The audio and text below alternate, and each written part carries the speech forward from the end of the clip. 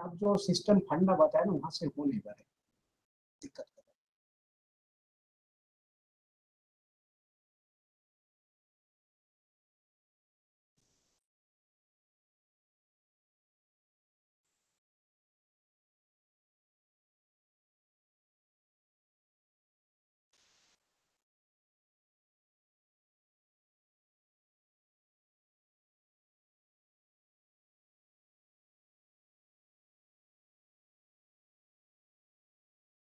Sir, good morning, sir. We will wait for another 1 or 2 minutes so that participants are joining.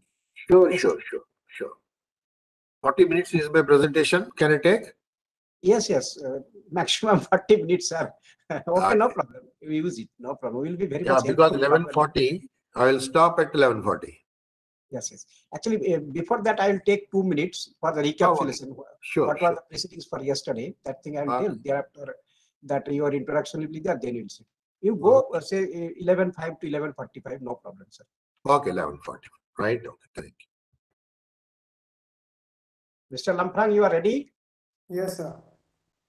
So just within a minute or two, we'll just, you see right now, 20 has already joined, and some more, say another few, then immediately. So you wait for another 1 minute, then you start the program. Okay, sir.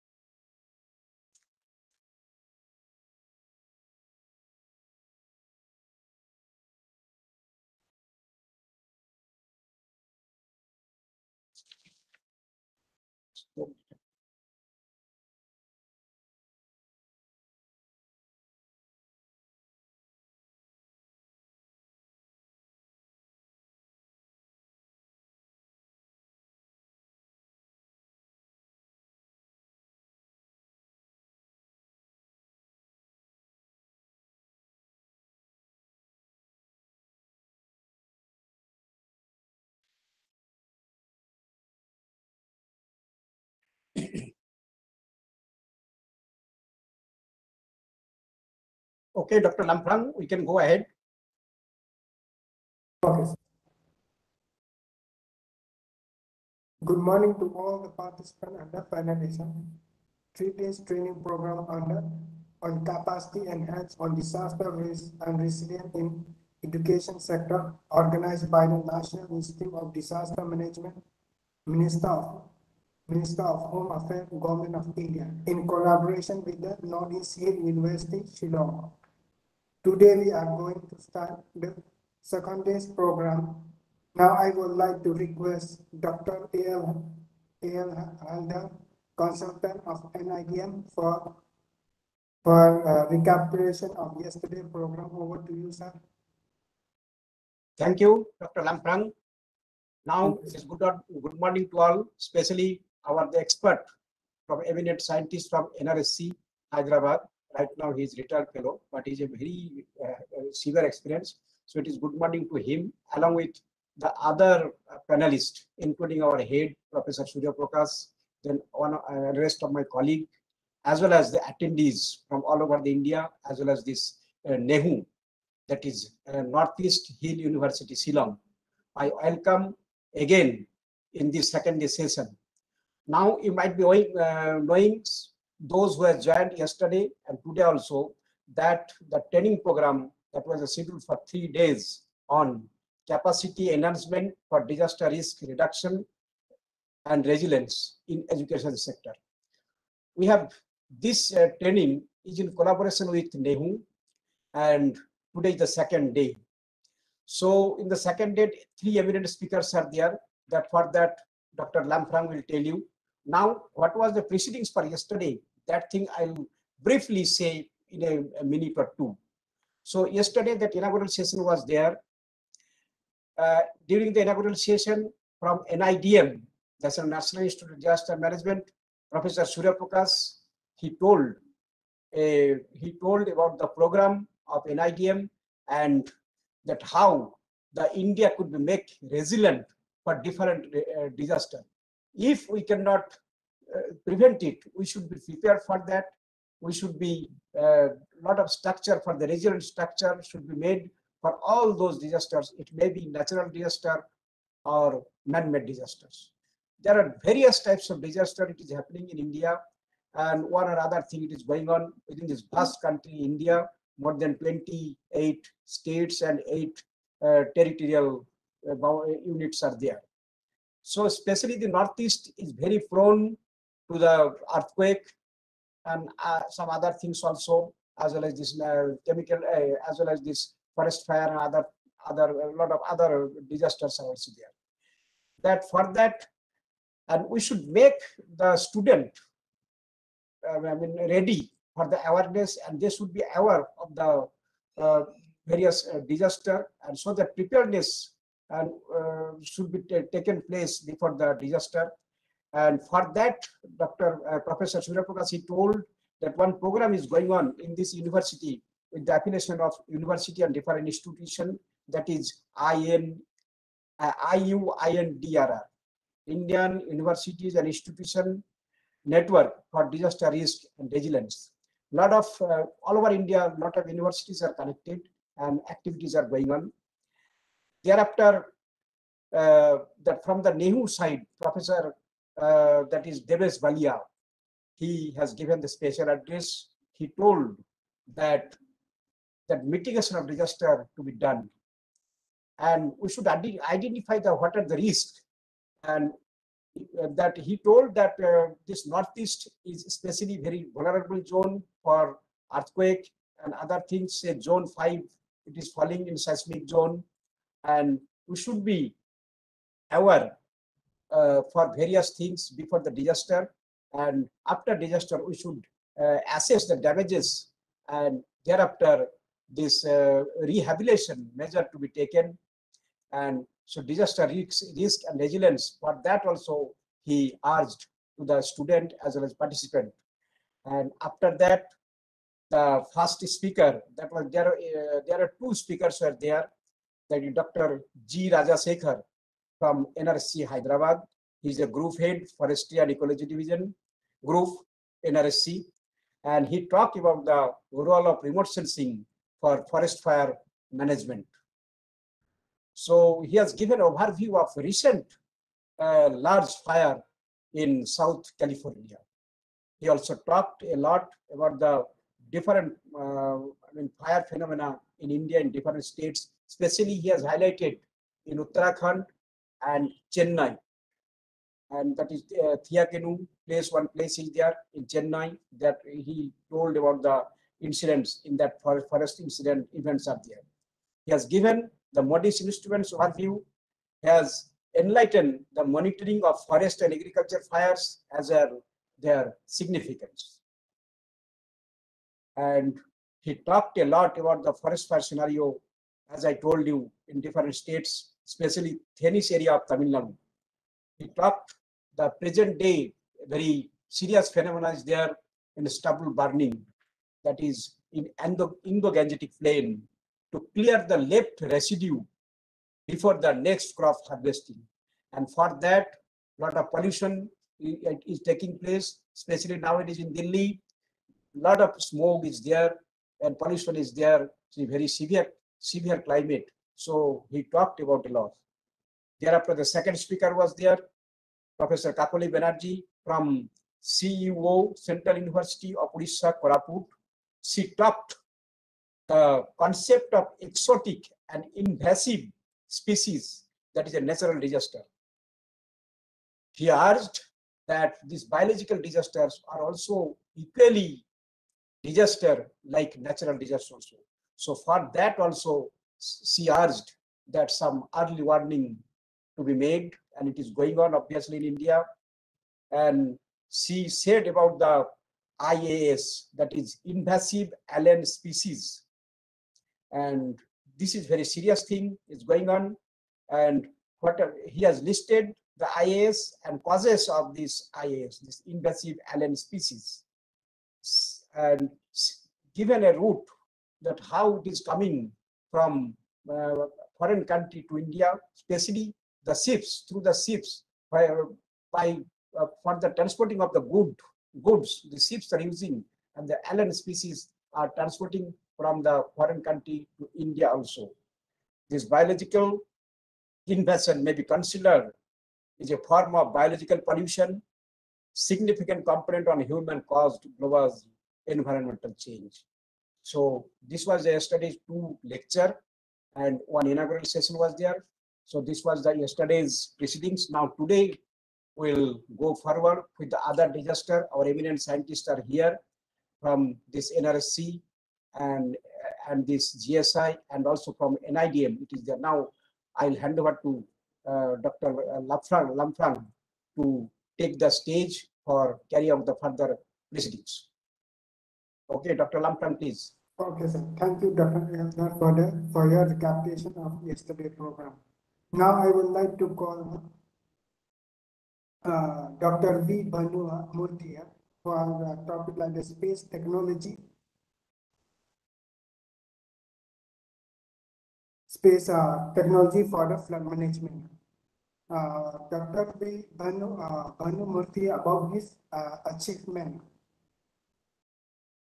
Actually, Dr. V. Murthy is the former Associate Director of NRSC and ISRO, Government of India. His qualification is BE Civil and MS in Spatial Information Technology, PhD in Emergency Management. He is a sole technical and managerial responsibility in remote in National Remote Sensing Center of ISRO for 37 years in various capacities.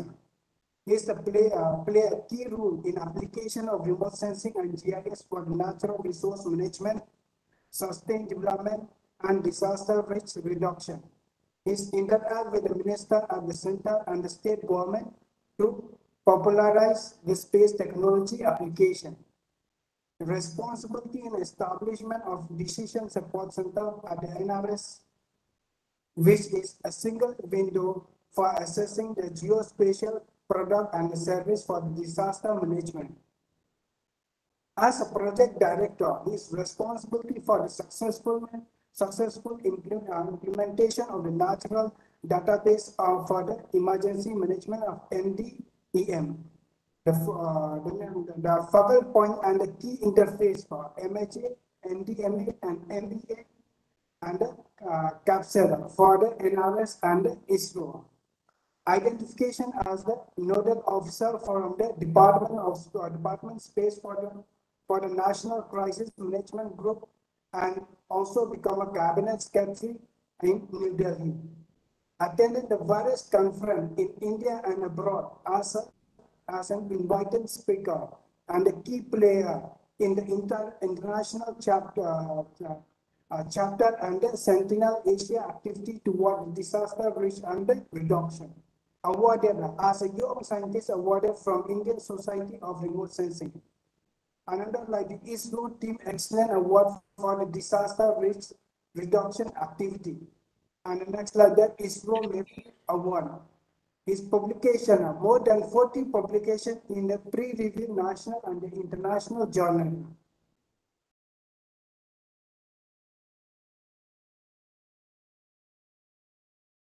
Dr. V. Murthy sir, over to you, sir. Okay, thank you very much. Good morning to all the panelists as well as the participants online. Now the time in my watch is 11:20 and I've been given time up to 11:45. It seems approximately about 25 minutes. I think I need to cut short some of my presentation slides, so I will try to squeeze in. And let me tell you, first of all, to speak to you, I'm very happy to speak to the education sector, because anybody is coming, a lawyer or an engineer or a doctor or a chartered accountant, anybody, he comes from an education institute. The department is the most important department, is the education department in the country, because it is more stronger, it should be strongest, so that the output coming out of that will be very strong. And I got very good association with the North-Eastern sector, Assam, as well as Meghalaya, Northeastern Hill University. A lot of the people, students, research students, PG faculty are the audience. And for this lecture, I'll try to give you a glimpse of what are the space data sets that they can do for flood disaster management. I hope, let me share my presentation first. Hope presentation is clear. Presentation is clear. Audio is clear. Yes, sir. Okay, now I will go. Yes, sir, it is clear.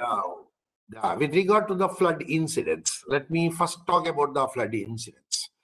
Normal flooding, what you see in Brahmaputra, you are from Northeast, you know better than anybody else about the flooding.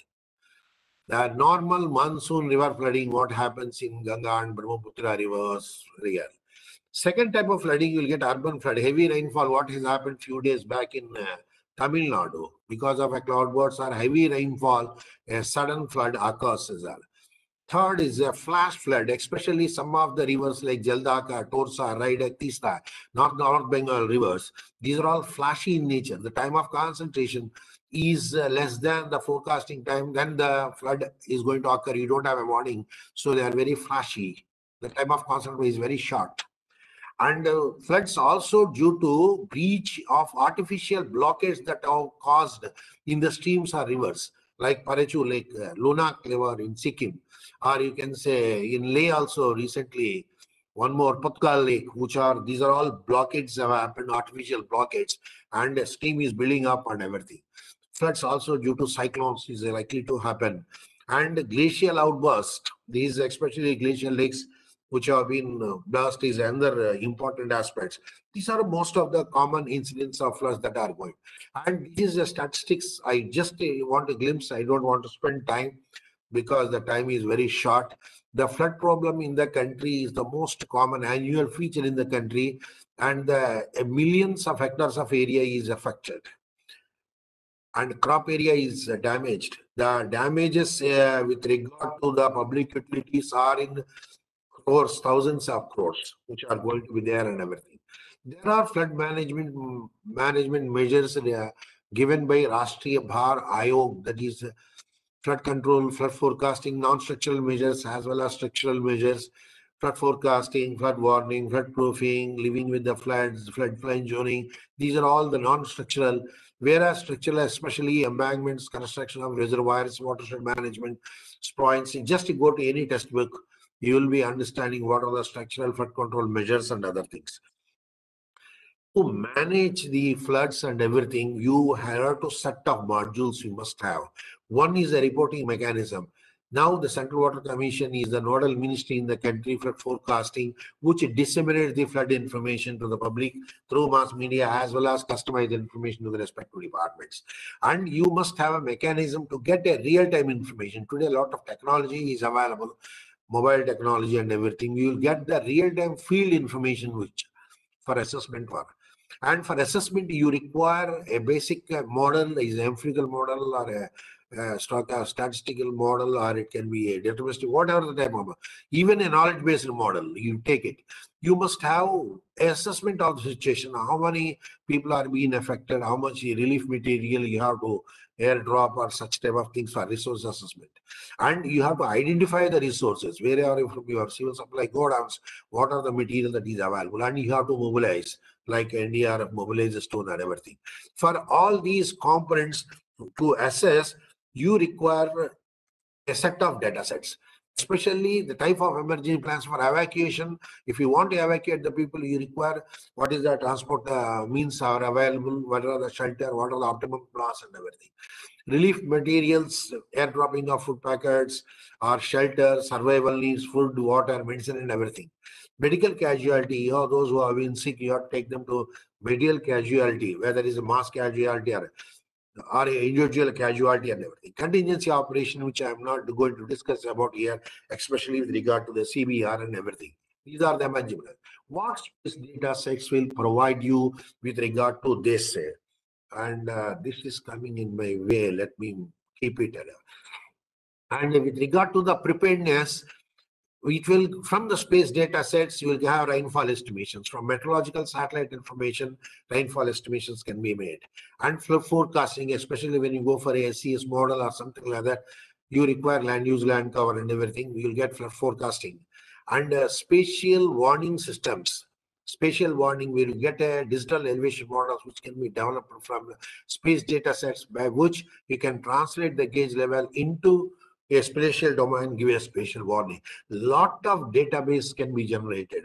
Because I am addressing the research students or the faculty people, and a lot of research can be done by these institutions, education institutions.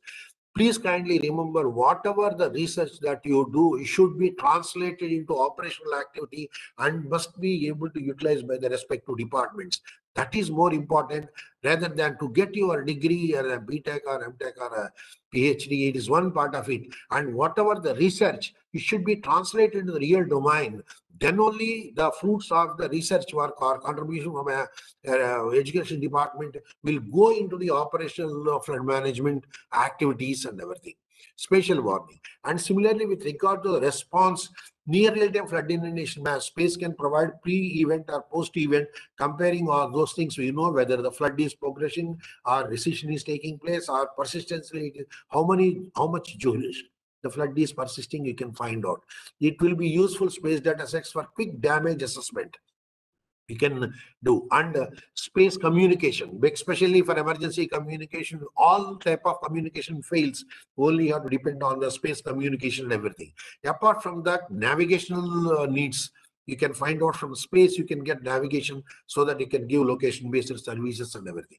With regard to the mitigation, hazard zonation, which over a period of time, the flood inundation information can be composed in a productive way to generate the flood hazard zonation maps. Vulnerability assessments can be made with the space data sets and risk assessment. Monitoring of flood control works. These are very important to avoid flood control breaches to the floods, breach of embankments and flood control works. And river configuration is very important, especially after the flow flood. You must know the river configuration, whether he's attacking the bank and everything. And bank erosion is another important phenomenon, especially in Brahmaputra. You can see a lot of bank erosion takes place and everything. Apart from that, a lot of hydrometeorological and hydrological geophysical parameters can be derived from space data sets. Please kindly visit ISRO Bhuvan site. There is a Bhuvan stores. Whatever I am speaking, most of the space data sets, databases, geophysical parameters, meteorological and hydrological data inputs on different scales, each is available. Huge amount of data is available on Bhuvan, which you can do continue your research. You don't need anywhere, just you can download out of the other things. And this is a glimpse of our satellite systems, the land and water satellite systems you have got. Today we got resource sat or micro satellite systems, basically Earth observation, it provides for everything. And we also got high resolution to address the location specific needs like breach in embankments or localized urban flooding. You can get from high resolution satellites like Cartosat, which is sub-meter resolution you are getting it. And ocean parameters, which is very important for hydrological cycle, the ocean parameters, which from OceanSat information we can get it. So Altica, Saral Altica, that is altimeter data, which is the mean surface height, and stream gauge information also you can find out from the Saral Altica. And INSAT type of series, megatropics, these gives weather related parameters, meteorological information, as well as for rainfall estimates and everything. And what is apart from this, we have got navigational, that is a NAVIC system, Indian navigational system, where we can find out the location of a particular point and everything. This is Gagan is augmented GPS 8 geo augmented navigation is basically meant for Airports Authority of India. But however, using a Gagan dongle, you can map. These also you can use for geotagging purpose or getting just like a Jeep NAVIC services type of thing can do with Gagan also. These space data sets, what you will get it is, INSAT type of satellite systems will give you a continental picture, which is mostly used for meteorological purposes. for rainfall estimation purposes or cyclone early warning purposes and everything. High temporal resolution they are having and low spatial resolution. At every 15 minutes you can have a picture and everything. And Earth observation satellites like AVIP sensor data or something like that, large swath information can be seen at a single point instant of time. If you want to see entire inundation in Brahmaputra river at a single shot, you require a large swath satellite image. In Ganga, you want to know what is the flood inundation, you get a large swath. Similarly, if you want to make a district level planning or a particular district flood management plan you want to develop, you require a medium resolution, 30 meters or 20 meter resolution. For that, a list type of sensors, it is very useful. And with very high resolution for CARSAT type of image, satellites will provide a very high resolution to study localized inundation. That means today you have got from datasets, space datasets, addressing global needs to local situations. And apart from these space datasets, you can derive digital elevation models, which will be of immense value for forecasting. These the entire India and the neighboring countries, the digital elevation model, 30 meters posting as well as 10 meter posting, which are available. Some of the things, tiles are available in Bhuvan. You can download DIM directly from Bhuvan site. You need not go anywhere and everything. And based on this, what you can generate from space data sets is 3D mapping. We can do 3D mapping using high resolution satellite images as well as DIM and everything, which can be much visualization. These space data sets can be used for various type of databases, which is an immense value for modeling purpose, which will be of very immense value. The land use, land cover, 12 cycles from 2004 to 2016 information is available on Bhuvan. And also 250K, that is 1:2 crop, kharif crop area. If you want to know the crop damage due to the floods, you require a crop information which you can intersect with the flood inundation information to generate what is the crop area that has been damaged. Land use, land cover information is very important, especially when you are making vulnerability analysis for generation of risk assessment purposes and everything. And land degradation aspects. And there is a lot of databases. I don't want to spend time on this because it takes lot of things I need to finish. Agricultural forecast is being done, agriculture information, which is useful, especially for this thing. Drinking water mission for PERS, groundwater prospects maps, information is generated from space data sets is available. And land use, geomorphology, wasteland, land degradation, slope and vegetation areas, all these databases are available, which will be of useful for modeling as well as for damage assessment or for risk assessment, for flood risk assessment and everything. Snow and glacier is very important, especially in the Brahmaputra and everything due to rainfall.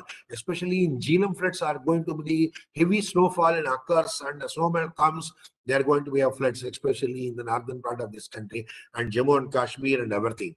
Urban information is very important to address the urban floods and everything, especially for the ocean related or weather and climate related purposes. A lot of generated information is generated, which is available in NISA's portal. That is also available. You can go to NRSA website, you can access to NISA's portal. A lot of information has been published and everything, essential climate variables or ocean state, ocean temperature, ocean heat wave predictions and other things and everything. And apart from this, you got 1:10,000 scale databases are generated using under SysDeep Bhuvan Panchayat. When you want to address urban floods, this database of very immense useful. Satellite imagery of 2.5 resolution Cartosat images is available, which is linked to drainage, slope, cadastral data sets and everything.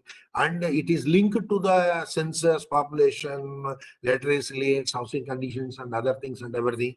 There is a lot of capacity building is giving, ISRO is giving capacity building on these portals to various institutions and everything. And there is a asset which has been generated, and these are the things I don't want to go into details. Asset mapping, which have been given more than 270 type of assets, primary schools, secondary schools, temple and everything. When you want to know a flood has occurred, what are the facilities that have been subjected to floods, for this type of valuable database will be of immense use. huge amount of databases already available. Please kindly utilize it. Whatever I had told, I want to show you some of the examples. As I told you, once you know the DEM, you can translate the flood inundation information gauge into a spatial domain, because when you want to disseminate the information understandable to a common man, you must will translate it into a way with respect to a physical boundary, up to what extent it will come. Marion district, up to this building is going to come. Yes, DMA is going to be inundated, or the Shillong, Omayum, is going to be, Anisak is going to be. Like that, you must be able to get a physical landmark. For that, what you can do, generate, is using DEM, the flood inundation information is being generated. This part of Godavari River Basin, which I am showing, which you are showing on Sabari River, the spatial inundation. And once you get a high resolution, DEM is also available, which is being generated from the radar and everything. You know depth of inundation, which will be very immense useful for damage assessment and everything. Whatever the road, railway tracks, settlements that are being affected, such type of things which you can do it.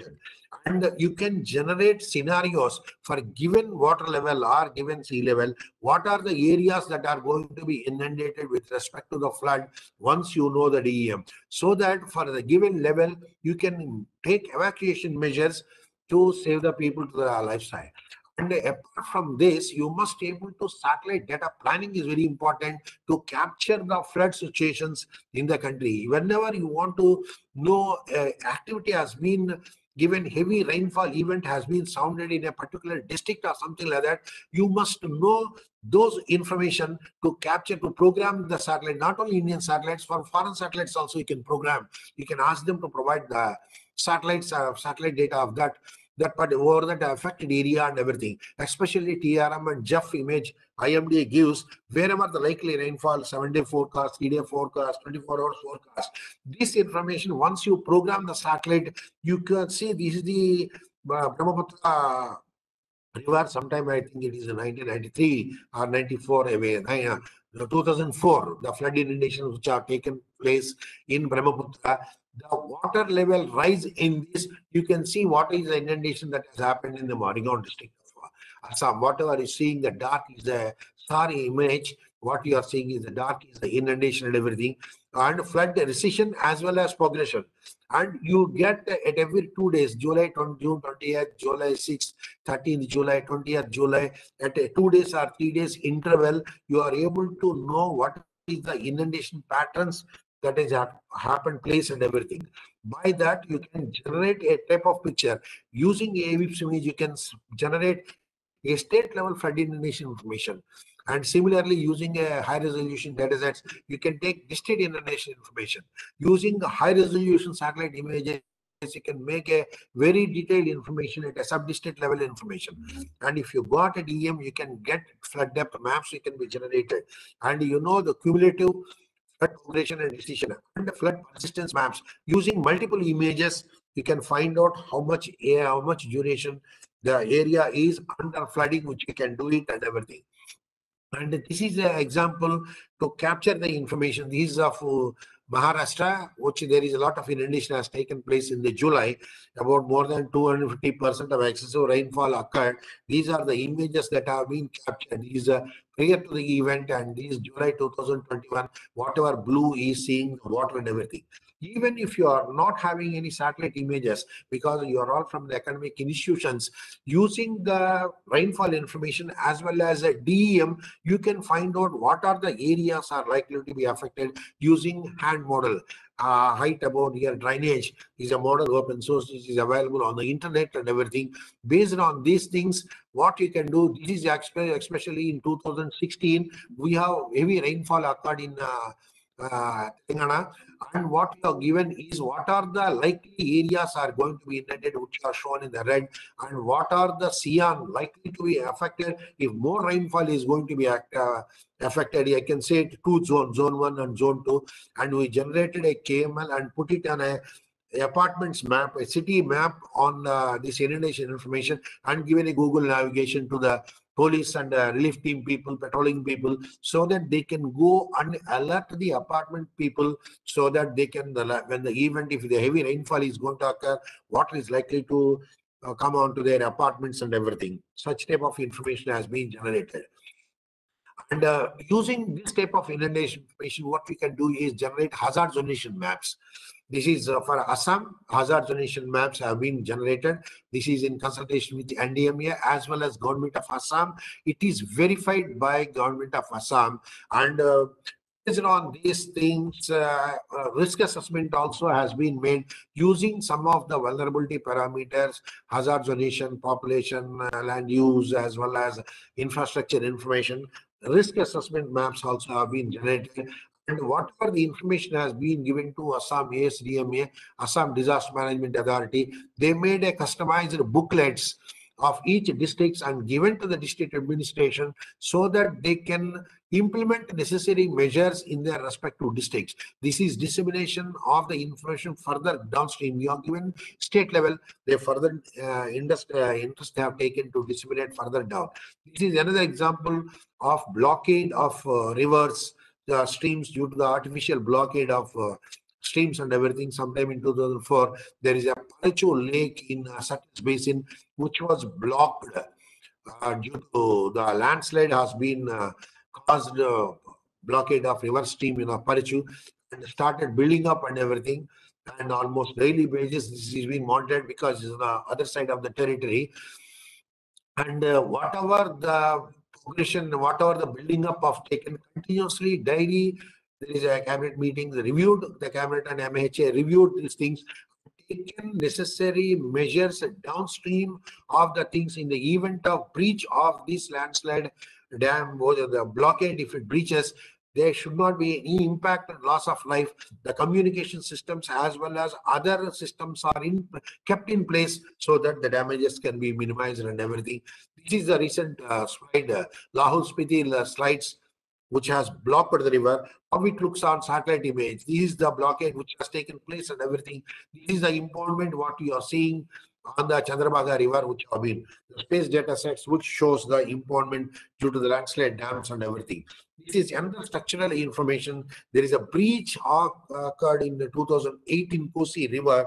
There is a huge inundation near Berpur, near Barrage. There is a lot of inundation has taken place in government of Bihar. The high resolution satellite images, this is the breach portion that has taken place, and one subsequently when it is restored, that is monitoring of structural flood control works is possible using with satellite images. And to avoid this type of situations, what you have to study is the historical satellite the river configuration using satellite images is very important. How the satellite river configuration in 2003, 2006 and 2008 as well as in 2000 April before the event and after the event, the river configuration has been studied where the river started hugging the embankments and everything during 2008 April, and subsequently in October the embankment has got breached. The post-flood river configuration plays a very important role to assess the vulnerability of the flood control works, especially embankment and spurs in the river. And this is a map generated out of that. How is the river configuration before embankment and the inundation, which is after the embankment, which has been.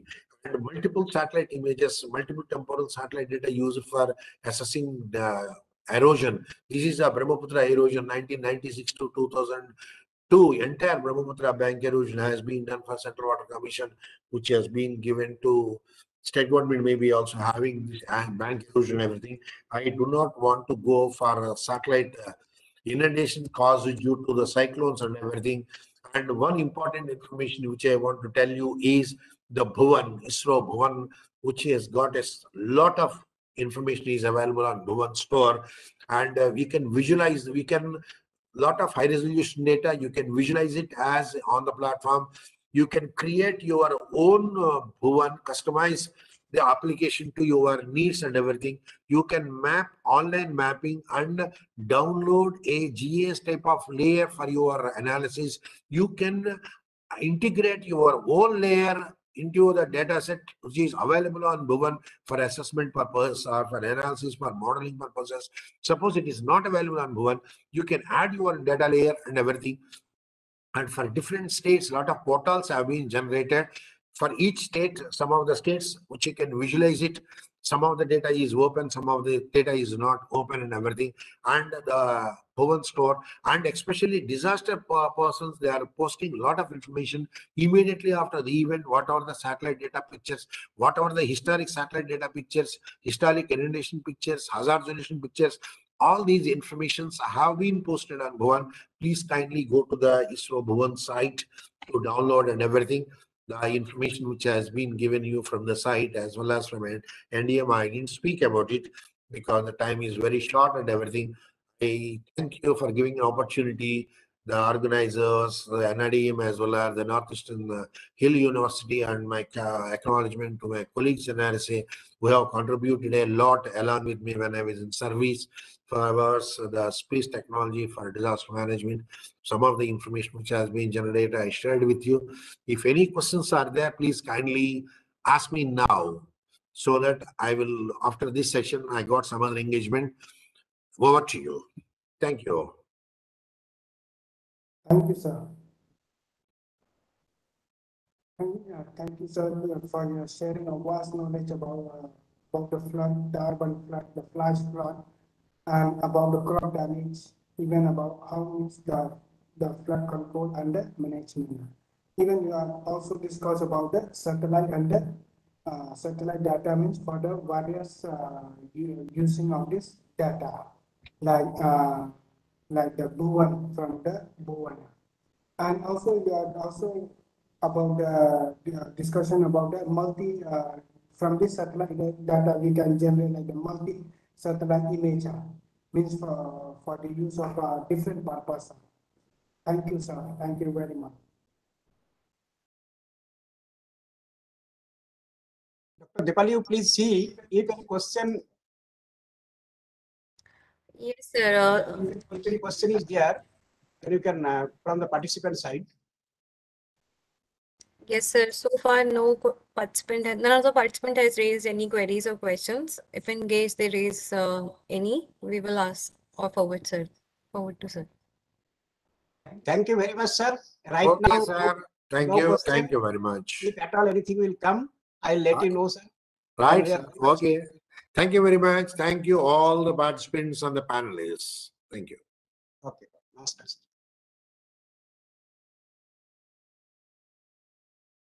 Mr. Lamprang, please go ahead for the second program. Okay. Now I would like to call Arjun Rai sir for the topic like the seismic microzone using the geospatial and technique and a case study. His achievement.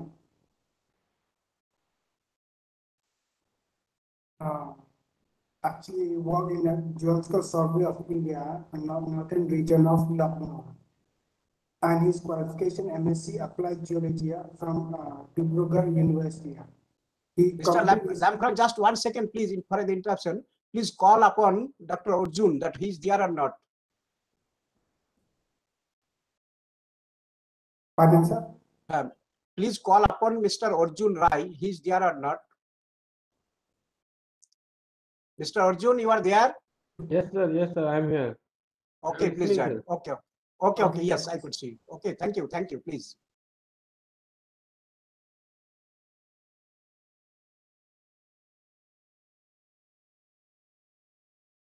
Please carry on. Mr. Dr. Lamprang, please carry on. Okay, sir. Okay.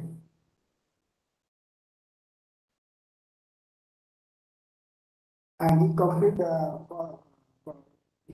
the following project like the seismic microzone study in the Srinagar city, Jammu and Kashmir, and a project like the seismic microzone zonation study of the Meerut city in the Uttar Pradesh. Another project like the micro earthquake study to identify the causative source of the seismic activity and evaluation of earthquake hazard potential in the Peshawar area of Jammu and Kashmir. Another project like he recognition survey for the PGE mineralization in the Girar Pahar area like the Lalipur district of UP Uttar Pradesh. And another like the recognition survey for the gemstone Sapir Rabi and RE at the western of the Mychal area of the Kishwar district, Jammu and Kashmir, on the expedition basis. And like the study of the activity tectonic along the selection segment of the Himalaya front thrust HFT and the main boundary thrust MBT and the main central thrust MCT and associated with the following part of the Himachal and Himalaya using the MEA and the DGPS observation. His lecture delivered like lecture in the e-training on the earthquake geology, active fault mapping, and the seismotectonic study in the Geological Survey of India Regional Training Division of the Northern region of the Lucknow.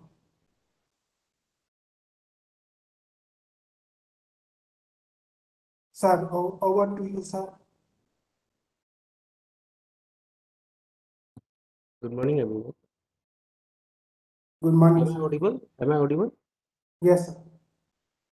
Today I'm going to give a lecture on seismic microorganization using geophysical techniques, and we will discuss two case history.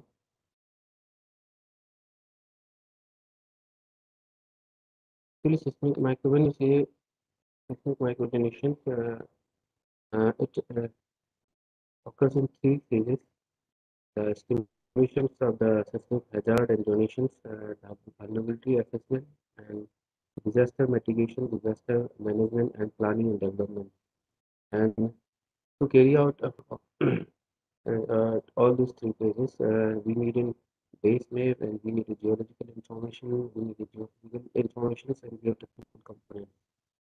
And in geological information, we need geological and geomorphological maps, seismotectonic setup of an area, the land use, land cover and demographic data, groundwater data, and land hard, landslide hazard donation map. In geophysical information, uh, in the form of bedrock conformation map, gravity and magnetic maps, site response, seismic site response values, shear wave velocity up to the depth of 30 meters. And the geotechnical components, the we calculate the n value, shear wave velocities, and data by the simulation of ground motion and probabilistic seismic hazard maps and mapping of the liquefaction potential. When we say earthquake, then it's directly come into our mind that because of some kind of seismic, because of some seismic uh, waves, it creates an earthquake. When we say seismic waves, and there are mainly two types of seismic wave: body waves and the surface waves. Uh, Body waves are of two types: the P waves, in which the particle motion parallel to the direction of propagations, and S waves, the particle motion perpendicular to the direction of propagations. And and in case of surface waves, which travels near to the surface of the earth, are of two types, that are reeling waves and the love waves. Here is a waveform of an earthquake record. And the first arrival is the P waves, and the second is the shear waves. Then comes the surface waves, and in the later form, the dispersion will occur. And because of surface waves stays for a longer period of time in the ground, the ground roll is produced. When we say micro tremor of that short period and the long periods.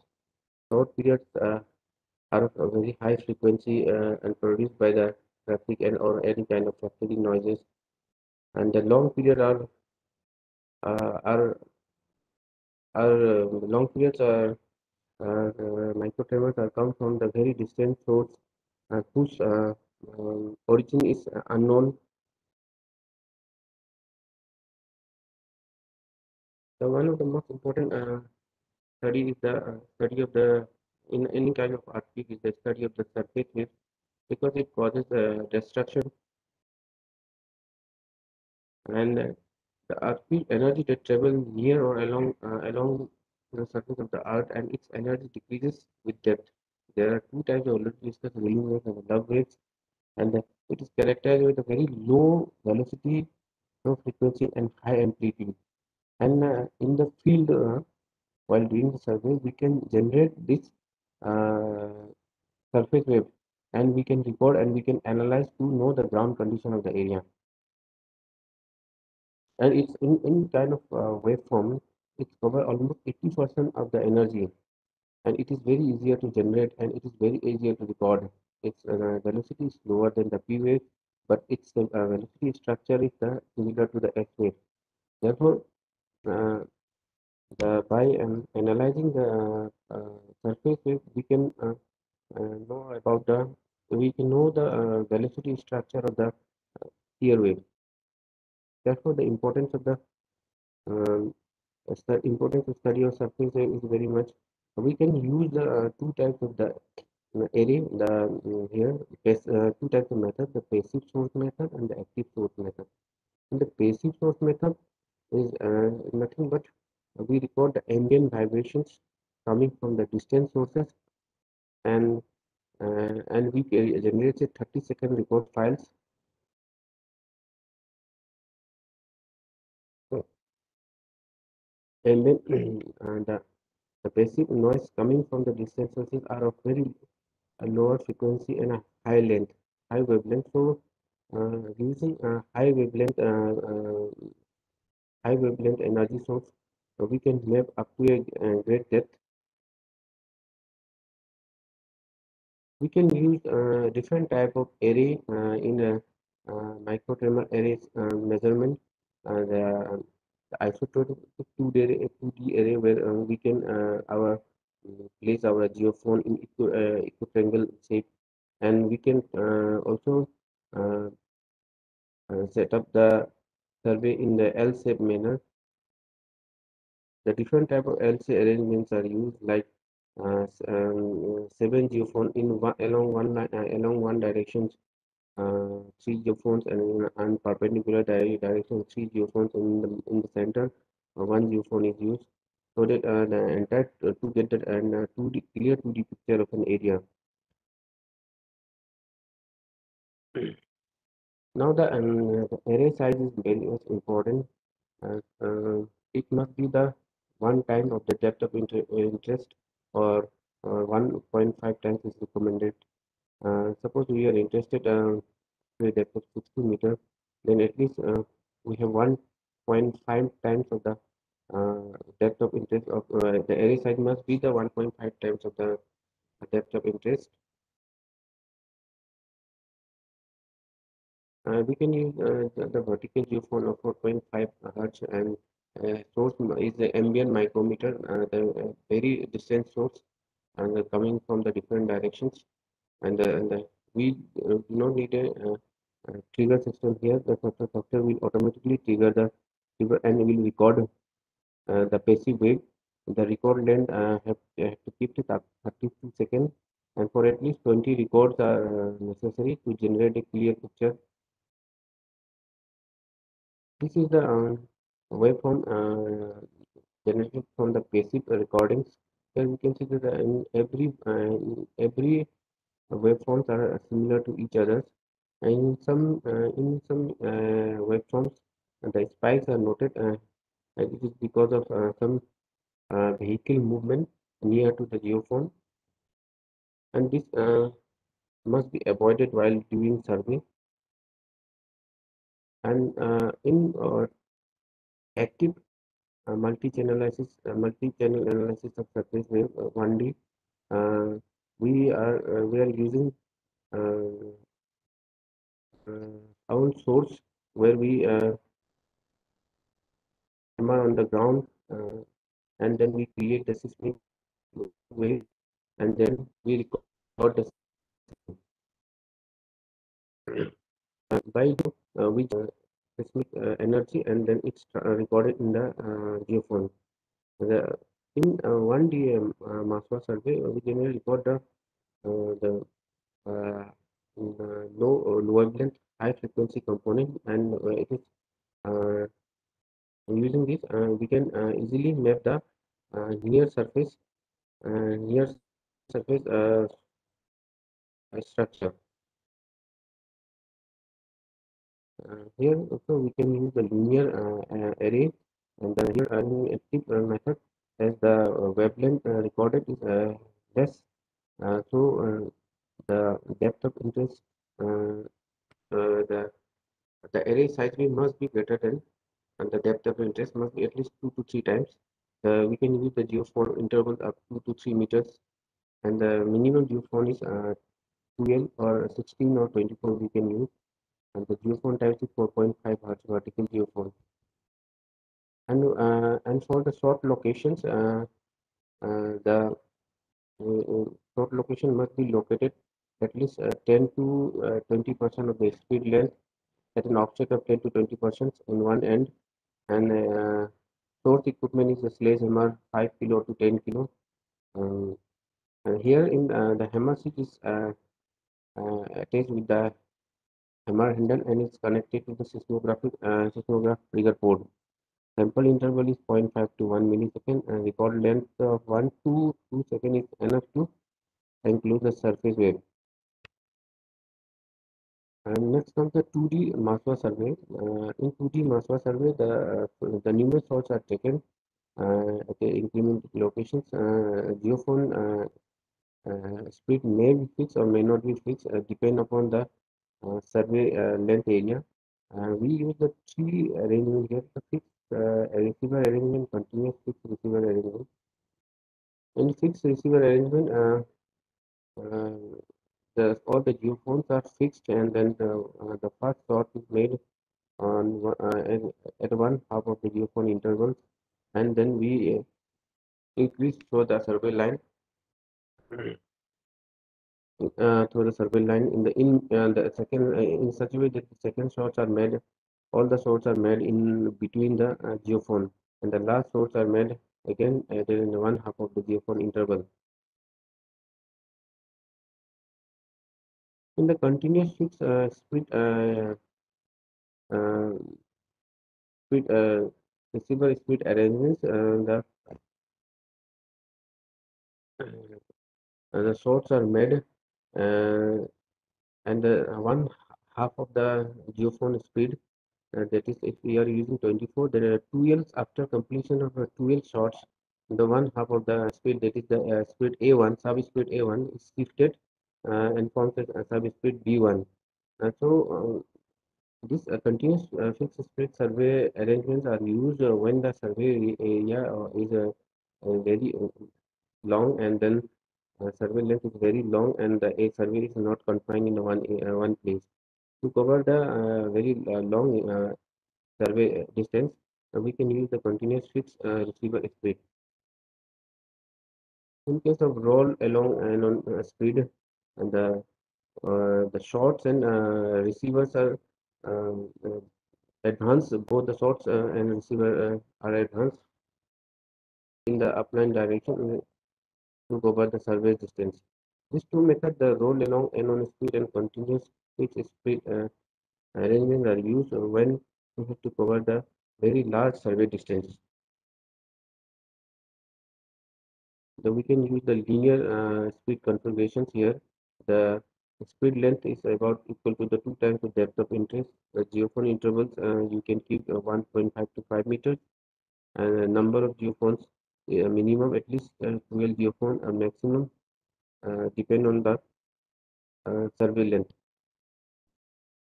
Here also 4.5 vertical geophone we can use.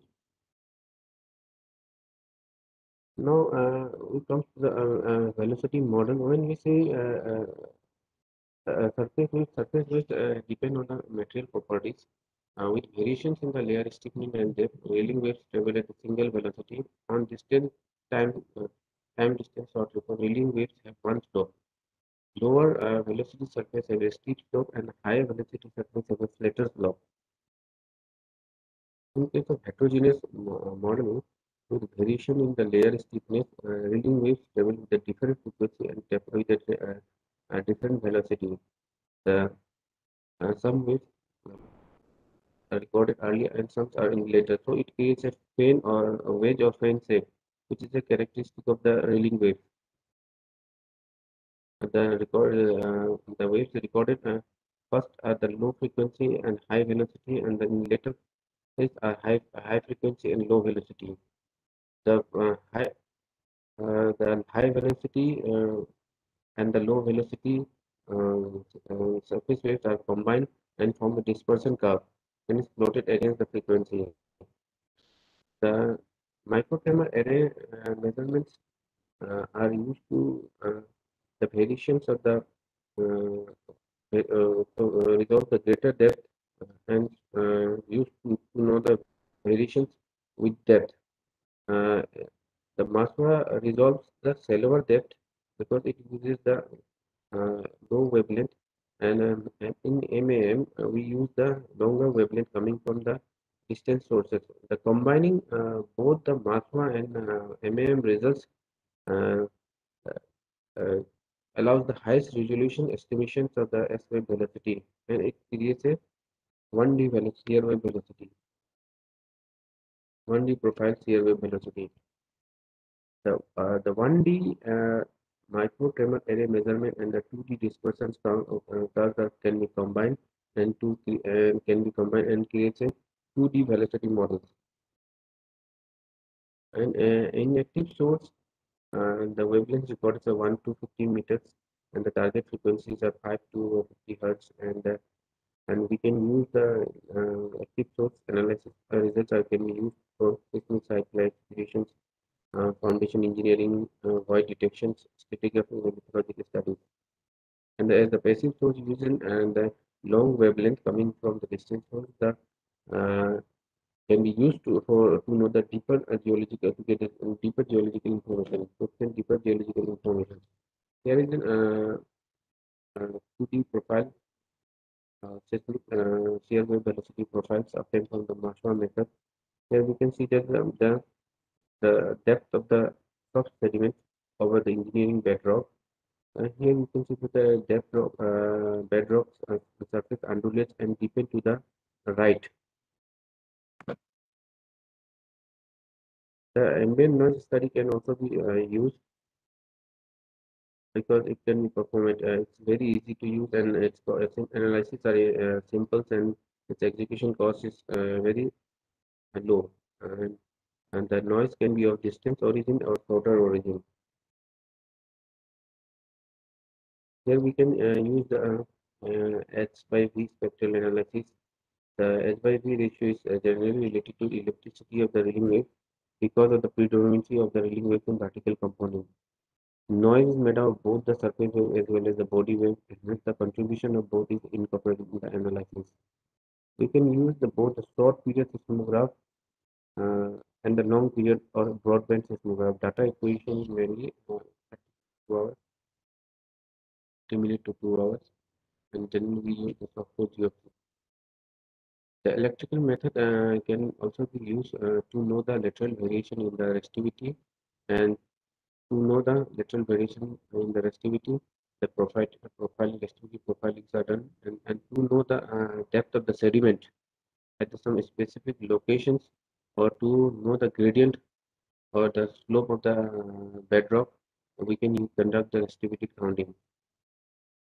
The two type of arrangements are used. Binary arrangement are used for profiling to know the lithological variations along the survey lines, and the slump buzzers arrangements are used for determining the thickness, sediment thickness, and to know the bedrock topography. Uh, Here I'm sharing uh, the result of the seismic micronization we have conducted in the Meerut city. Meerut city is one of the popular cities in the NCR regions. So the geophysical micronization survey was taken up to determine the predominant frequency, site implications from the site response study, and the average shear wave velocity from MHA method, and to delineate the thickness, we have used the vertical electrical sounding. For noise survey, we have used the Alter speed to kinematic instrument, and vertical electrical sounding, we have employed physical pro iris unit, and for the 24 MHA method, we have used the stabilizer MGF XP 24 channel seismograph. Here is the field photograph. First is the noise recording of the noise, and the second one is the the resistivity sounding, and third is the MHA method. The geological map of the Meerut city. The Meerut city is situated in the quaternary sediment, and these quaternary sediments are represented by the older alluvium and the newer alluvium. The Varanasi alluvium is the older alluvium, and newer alluvium is represented by the older sediment. We have covered an area of 300 square kilometers, taking a 321 noise station. MASPA conducted at 56 sites, covering area of almost 300 kilometers. And the sounding has been conducted at 100 sites, dealing with their different authorities in the area. From the site response study, uh, we have obtained the number of H/V curves. The first one is the showing sharp peak, showing sharp peak, having a good amplitude contrast, and the second is second peak is a little bit better than the first one, and these peaks are produced because of amplitude contrast between the underlying and the overlying points. And the third one is peak is in the lower frequency side, and it's in this side the sediment thickness is very high. In the fourth SYV curve, we have two peaks, and that means this side has a uh, the two and this means these two sides that the difference layer have different amplitude contrast, and it occurs at the two different levels. This is the present frequency map of the Meerut city. In this Meerut city, the higher values and the lower values are observed, and the higher values and lower values reflect the variations of sediment, and the low values are mainly observed in Pathanpura area and Pauli Ghat and Keshupur area battalions. In these regions, the soil the sediment thickness is much higher as compared to the other part of the study area, and and the seismic waves are likely to get amplified in this area because of presence of soft sediment.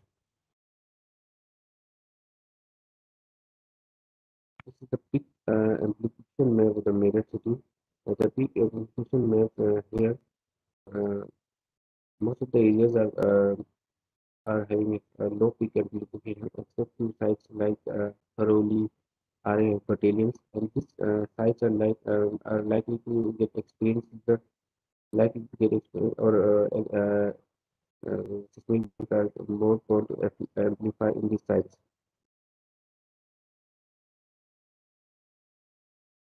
This is the vulnerability map of the Meerut city, and the vulnerability maps shows the highest vulnerability in the south of the Pohali.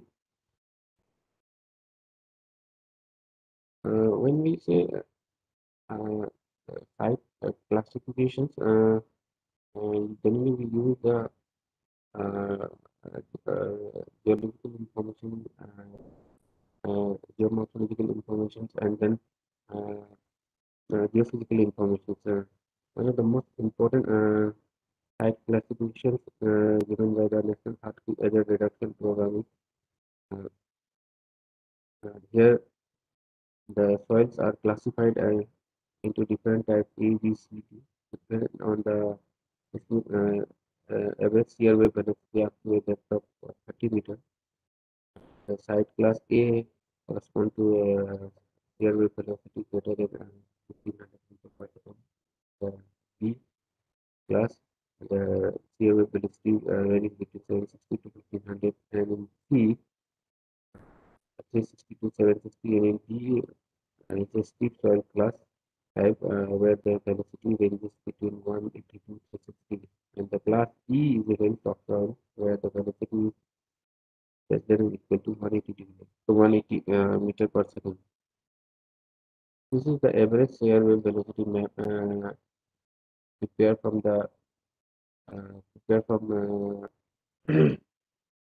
MHA data. Here the airway velocity ranges from 240 to 355, showing a total variation of 100.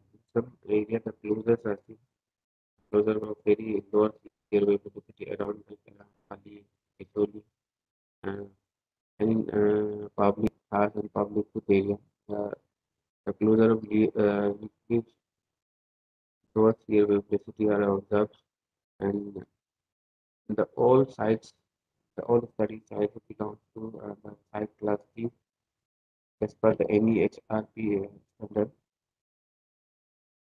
The airway velocity profile 1 is airway velocity profile of determining objectives of velocity, and we have generally 2D as airway velocity profile from airway velocity profile of some sites.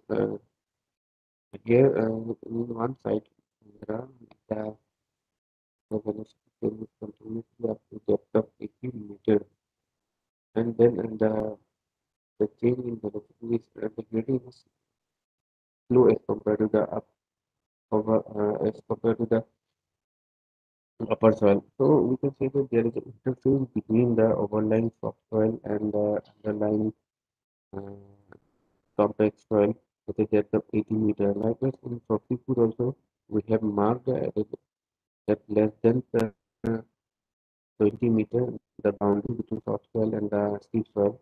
In the Seni village also, the using gradient here, we have marked the boundary between the soft soil and the underlying steep soil. And the Toli area also using the gradient, and finally we have marked the boundary between the soft soil and the steep soil.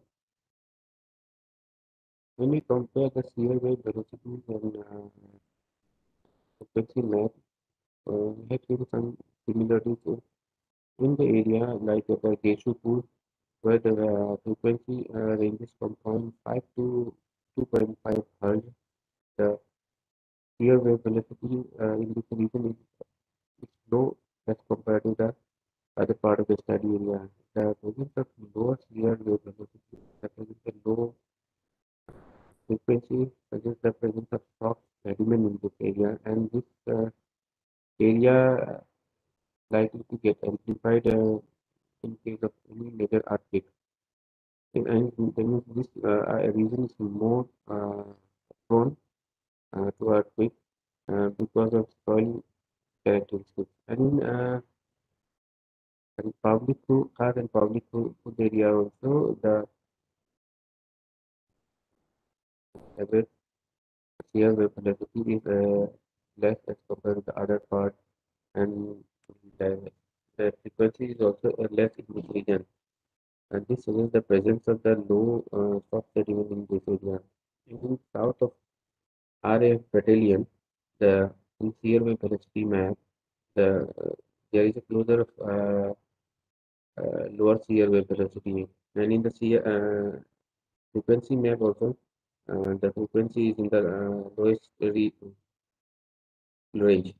So the area uh, um, where there is closure of lower shear wave velocity and where there is a lower frequency, these areas are more prone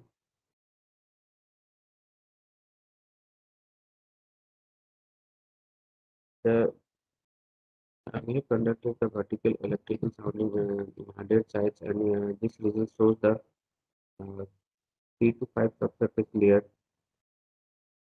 The overall variations in resistivity ranges from 3.8 ohm meters to 2,508 ohm meter, and maximum depth because of presence of alluvium.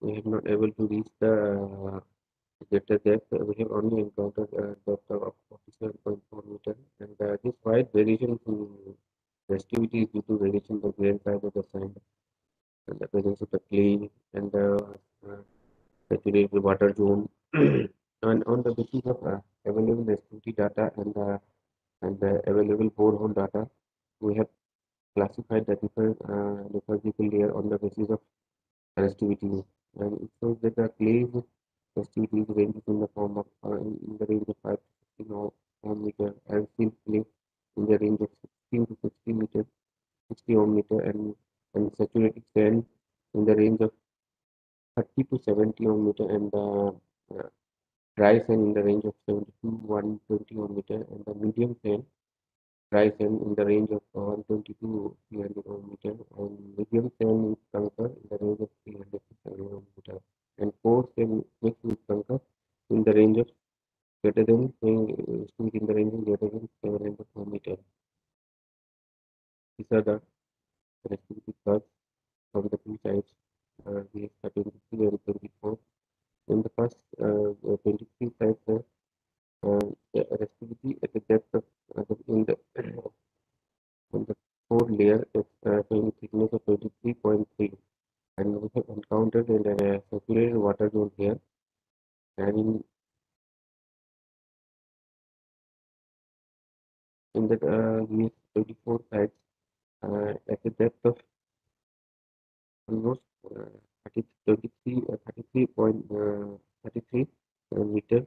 The resistivity showing a resistivity of 51.4 ohm meters. We have encountered at the fourth layer. In the fourth layer, the saturated zone, water zone is encountered here. In the VS16 and VS18 also forming sites,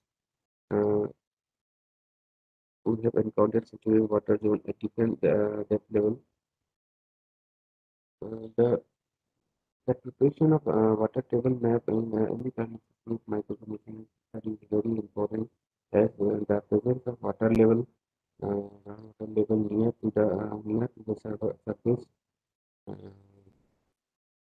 uh, near to the surface, uh, near to the surface creates an possibility of liquefaction, uh, and the study of water table map is very important.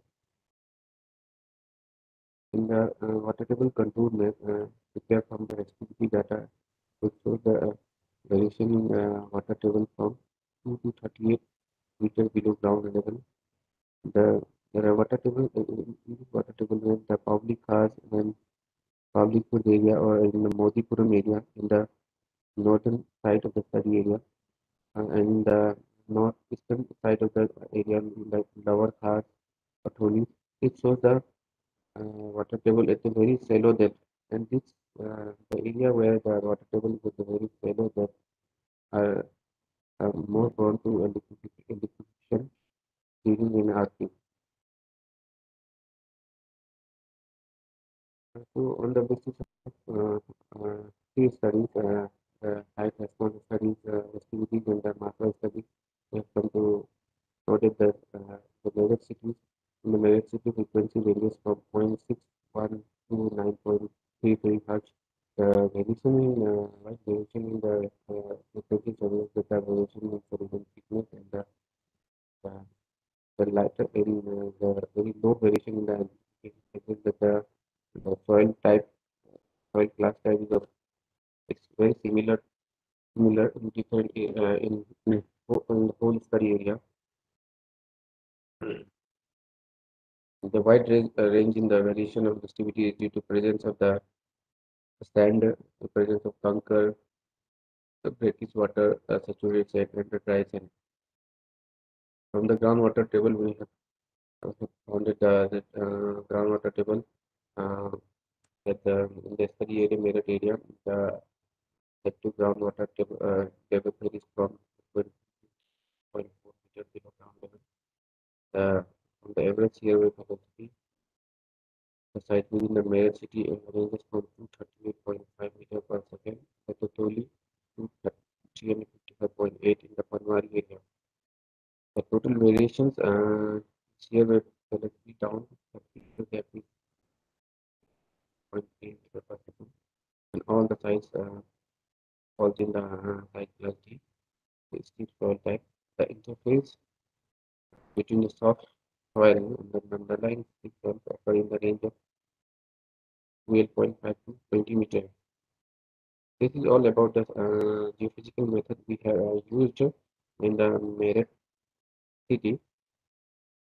Another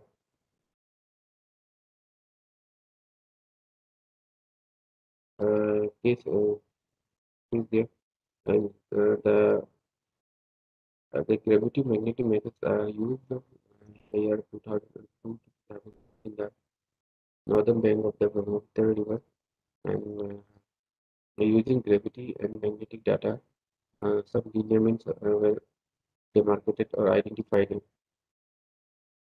And the Doger gravity map, the first one is the BG map, Doger gravity map. It shows the variation of minus 37 milligal in the eastern part near Majgaon to 49 milligal in the Singmiri in the western part of the area. The area around Singmiri, uh,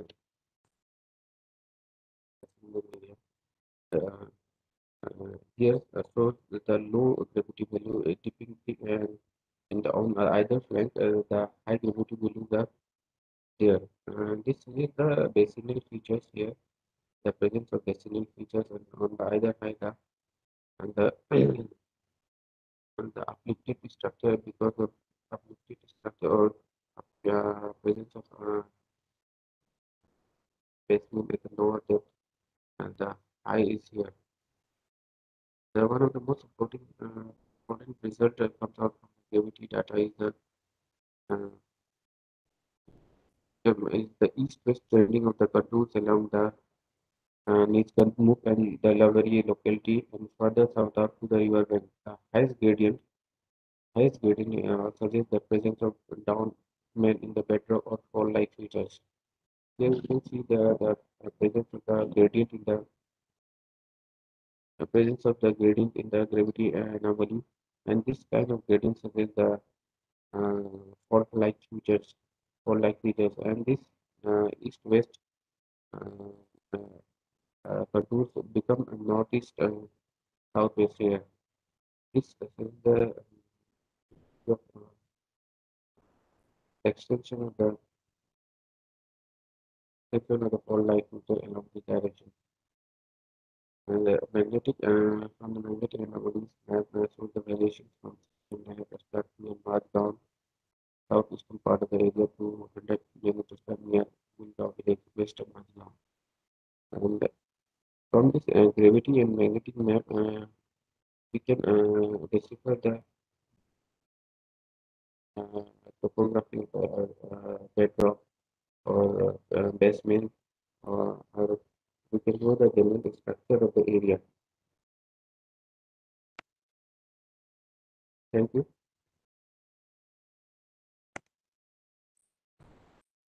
Thank you, sir. Thank you for your sharing your knowledge, sir.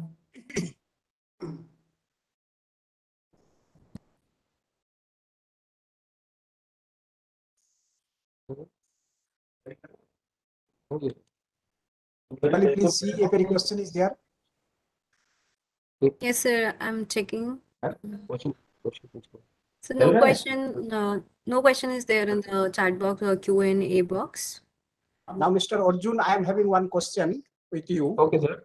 Tell me, sir. That especially you have done that the seismic and parallel resistivity in your case study Yes. in Meerut city. Yes. So that especially I will ask for the resistivity only. The resistivity in Meerut city, you got 5 or 7 layer mixed Hello? clay, sand. Could you hear me? Yes, sir. Tell me, sir. Hello. Tell me, sir. So that you have got 7 layers, especially clay, sand medium, ores with conquer like this, 7 layers are there. And Okay. somewhere you got the resistivity more than 700 ohm meter. And Yes, sir. vis-a-vis, you have shown that water table also. Okay. Yes, sir. Now the liquefaction will take place in which place, which is saturated with water and clay, or the sand in the same intensity, the liquefaction will take place. Sir, liquefaction, when you talk about the liquefaction, it depends on the saturation, no, sir? Saturation, Yes. saturation either in the clay or in the sand. Wherever you get the saturation, there is a chances of liquefaction, sir. So the saturation of water should be there. If it is no Yes. water, dry, so no, I mean, less, I mean, probability is there. Yes, Remain the yes. same. And somewhere you shown in the gravity in Bogar anomaly map, there is one Okay. fault in between in Meerut city in some topograph in Topo city have shown in the Bogar anomaly map, gravity Sir, map. sir, Booger anomaly is mapped from the Guwahati region, sir. Yes, Brahmaputra area. Govt, very good, very good. In the hill you have shown, that is correct, very good. So in that map, in between east and west trend, that one Okay. fault you have started to show.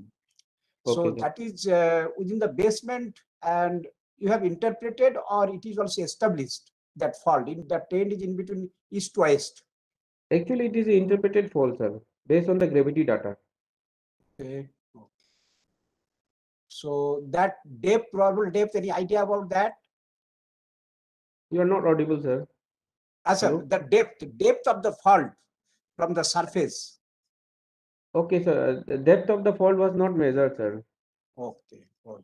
So, Mr. Arjun, you are doing very nice work in geophysical prospecting. I truly appreciate. you. So you should show some more case study also, especially in other area. We'll call you afterwards also. So please show some more case study and conclusion also from your side, that what is your inferences, evidence, and all the things. Nice thing. Of course, in seismic also, you talked a lot regarding the 1D, 2D, MSW, and the soil, along with the soil map also. Very nicely Nowadays, spoken. this MASWA method is very popular, sir.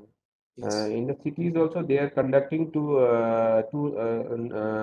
locate the void region, and for in geology also they are doing this MASWA to know the soil properties and to classify the sand type also.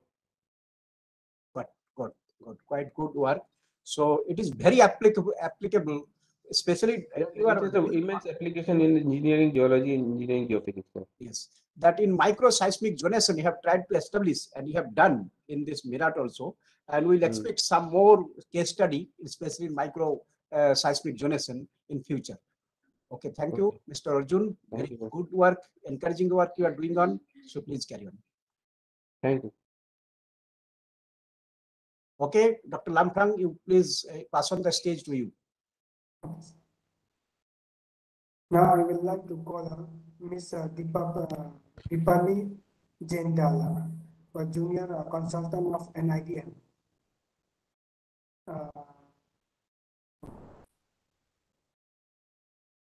Topic means the role of the post-disaster recognition data and document in enhanced landslide studies.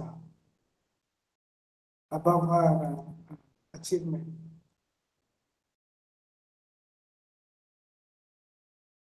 She is master degree from IIT Rocky. Pursued a doctoral scholar from Indian Institute of Technology, Delhi.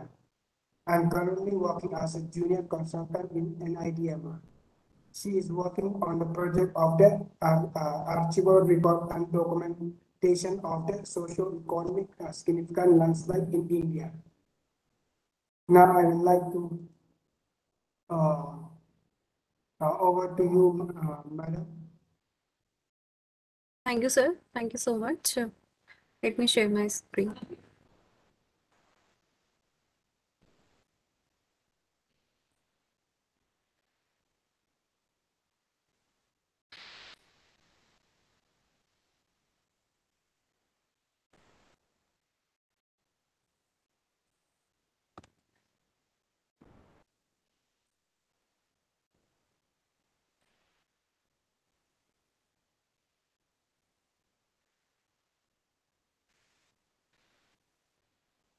So please confirm my screen is visible or not.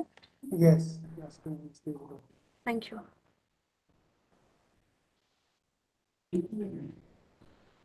So, good afternoon, everyone. Myself, Dipali Chandal. Today, I will be delivering the lecture on role of post-disaster reconnaissance data and documentation and enhancing landslide studies. So when we talk about landslides, we have come across many times the definition of the landslides. So I'm giving just a brief of the what do we actually understand by the landslides. A landslide is a movement of a mass rock, earth, or debris down a slope.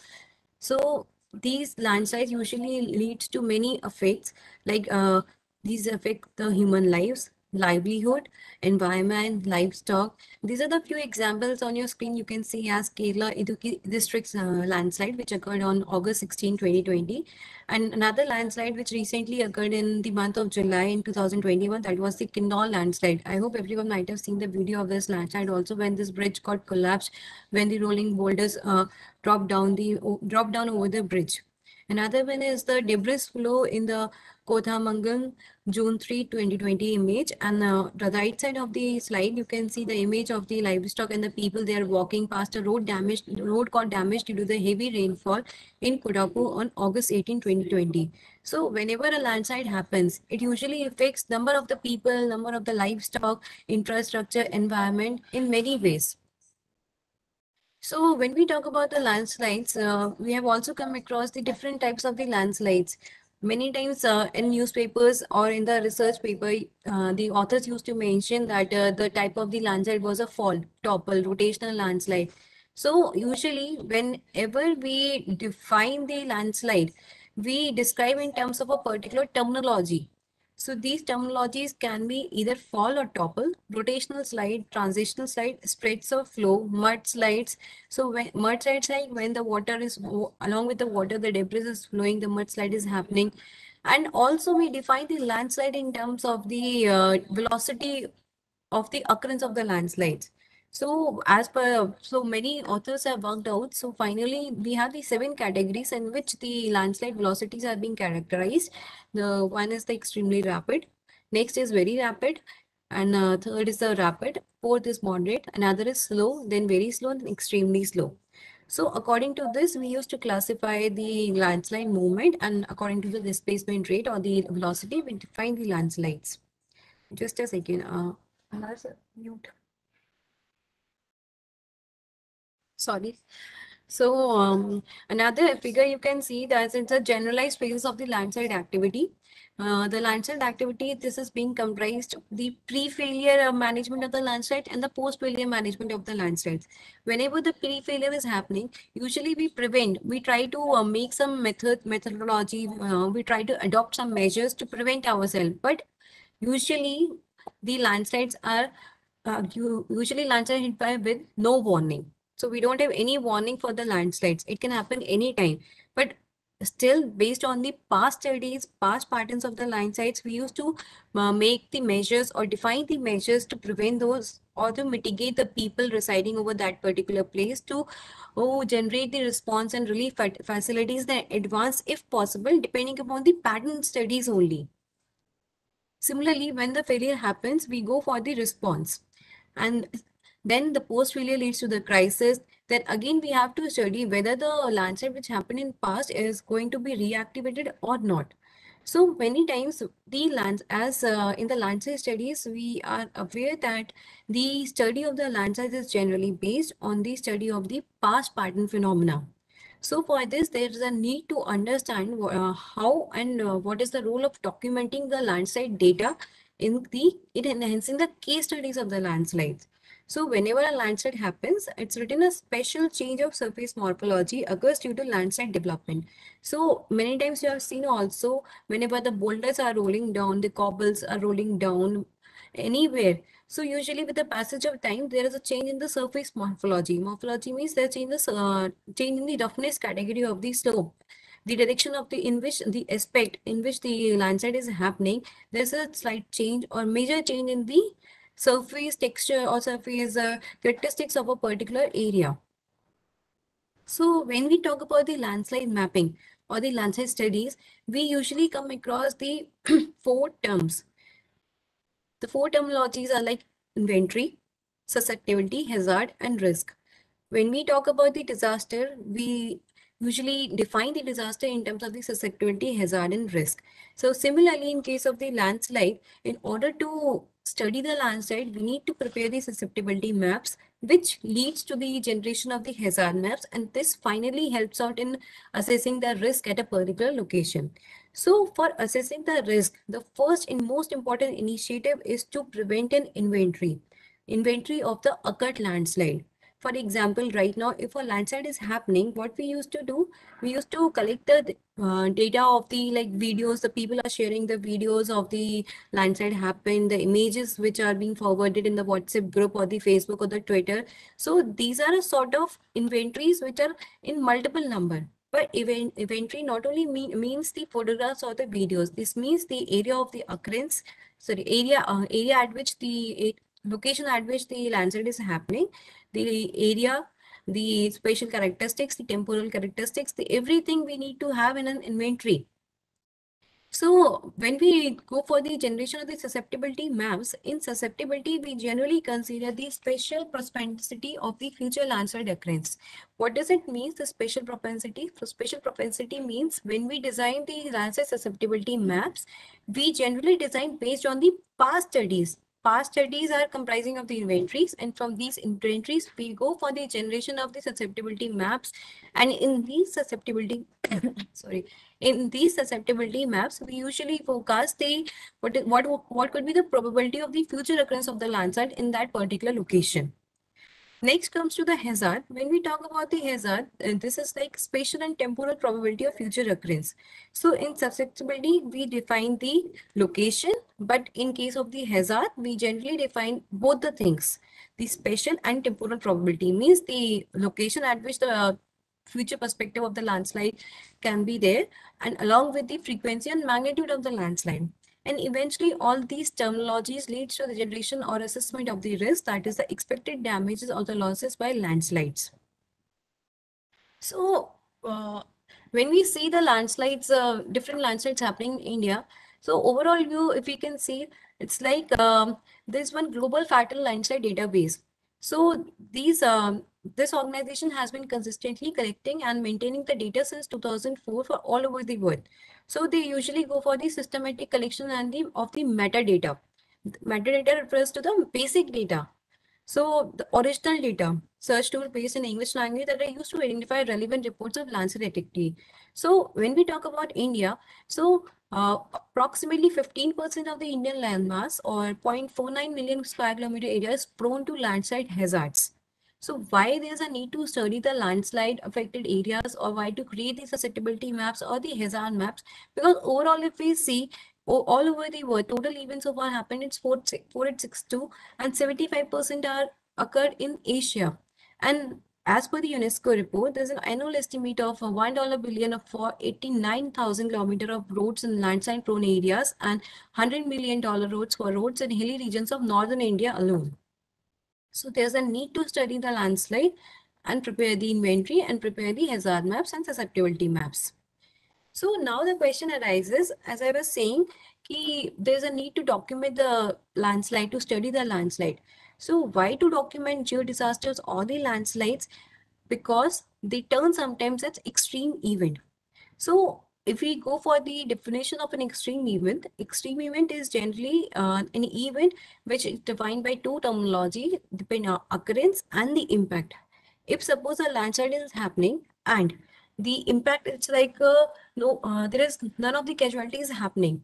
So in that particular case, the event won't be termed as extreme event. But for example, again I will say again I will cite one example of the recently occurred rock ice avalanche that was in Chamoli disaster on 7th February 2021. So the event occurred and the impact was very huge. Kedarnath event occurred, the impact was very huge. So these events are termed as extreme event. So when these extreme event happens, what happens? They generate the extraordinary volume of data, and the quality of the data is produced by these events. So every event produces some amount of the data which can further be utilized for the generation of the new methodologies to design the new experiments or the models. So such data which is being generated just after the event is happening, it's called ephemeral or perishable data. Perishable, all might have heard the word perishable. It's like perishable foods. खराब हो जाएंगे. Fruits के terms से हम कहते हैं खराब हो जाएंगे. So it's like similarly to the data also. Perishable, it's like the data will be lost or wasted or altered or removed during the rescue and recovery activities or by natural agents such as precipitation, wind, or following an event. So we need to collect the data as early as possible to model our to model or prepare our reconnaissance studies, to prepare the different methodologies for the effective future mitigation and preparedness. So as I say, whenever a disaster is happening, so it opens up the new laboratories, new opportunities, and these new laboratories and opportunities leads to the post-disaster reconnaissance studies. So when we talk about the post-disaster reconnaissance studies, it's like just after the event is happening, if the location is accessible, we should go and try to collect the data as early as possible. So what are the roles of post-disaster reconnaissance study or RECI studies? Is to survey the damaging aspects of the event, to document the key sites, to develop the well-documented case trees, to identify the opportunities for further research. So once we are able to collect the data, post-disaster reconnaissance data, we are able to map the damaging aspects of the event. What is exactly the damage was there at a particular location for because of the extreme event happening. So all these things comes under the post-disaster reconnaissance studies. So reconnaissance data, once collected, processed, curated, and archived, may be used and reused for a range of purposes. It's like making discoveries, getting fresh insights, testing and verifying models, reducing uncertainties in the probabilistic models, inspiring new simulation models, including new data-driven methods. So now the question arises, how this documented data helps in enhancing knowledge. So it's like we are going for a reconnaissance study, we are collecting the data, we are preparing the archival records and documentation of that particular landslide region. So how this is going to help to enhance our knowledge? So post-disaster mitigation measures will majorly focus on facts, not opinions. Usually what happens, if anywhere a disaster is happening, many people have many theories. One researcher has one theory, another researcher has another theory, because nobody has visited to a particular site. So once we are able to extract the particular data just after the event, so we can prepare the post disaster mitigation measures based on the facts, not the just opinion कि ये हुआ था, ये हो सकता है, ये हुआ होगा वहां पर. तो ऐसा नहीं होगा. उसमें हमें facts मिलेंगे to prepare the rescue and relief operation, to prepare the new measures of the response, and many more things. Inspires new simulation models, including new data-driven methods. There are two types of the models when we talk about the land size assessments, like knowledge driven and data driven. So by using this data, we can go for the new model generations of the simulations for the data driven technologies. Reduce uncertainties in the probabilistic models, increase resilience of infrastructure, impact future policies and the standards, creation of the high fidelity record of what happened, improve engineering practice, and helps in making new discoveries and gaining fresh insights, and also leads to the advanced research. In past, the reconnaissance investigator used to collect the data and document the field observation using conventional recording and measurements tool such as photography, note taking, and the surveying. Usually, what we used to do in usually the researchers what used to do in past, they used to go to the field, they used to collect the photographs, they pen down some of the parameters for the Lancet studies, and usually they also take the total station along with them to monitor the to measure the angles or to recreate the scene at the office itself. So state-of-art instrumentation and mobile data collection applications have significantly advanced the ability of field investigation teams to capture quickly perishable data in post-disaster settings. So what does it mean? With the passage of the times, with the recent advancement in the technology, everyone is having a smartphone. Everyone is possessing one or everyone is possessing the smartphones. Everyone is carrying the GPS. Everyone has the GPS in their smartphones. Everyone use WhatsApp, Facebook, Twitter. So with the advancement in the technology, we are able to get the information as early as possible. So once we get the information at the earliest phase, there's a need to act accordingly and go for the collection of the data. State of practice data sources. So far, this is the graph which is depicting the imagery-based technology and field observations which are being used with the passage of the time from 2012 till 2020. And this graph shows that with the passage of the years, satellite imagery, UAV is unmanned aerial vehicle, terrestrial radar, social media, mobile GPS, field observation. These are gaining insights day by day. Particularly in the past also, majorly the investigations used to happen based on the satellite imagery. But what is in 2020, if we can see in case of the UAV has been initiated, the usage of UAV has been started by the researchers and the authors in year 2020 only to study the landslides.